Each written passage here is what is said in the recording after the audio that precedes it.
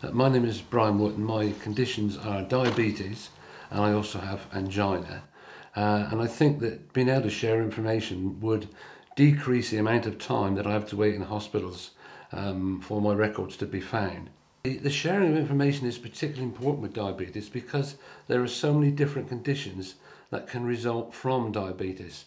And diabetes can affect your feet, it can affect your eyes, it can affect your heart. And because there are so many different specialists involved in all of these areas, sharing of information it would be extremely important to us. Another problem which I have is a serious allergy to codeine.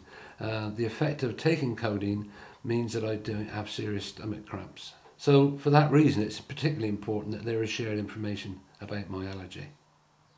I think the introduction of shared information throughout the NHS will be of particular benefit to people like myself with diabetes because we use both primary and secondary care due to the multiple complications of the disease.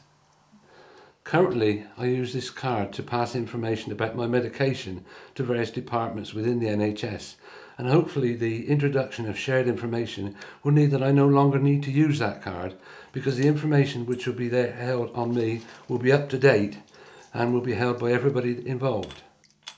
One of the benefits I found of Choose and Book is that recently I had a condition which was called trigger finger, which affected my hand, and when I went to the doctor he gave me the option of choosing the hospital where I could get it treated, and also I could choose my time, which meant I could have it treated very quickly.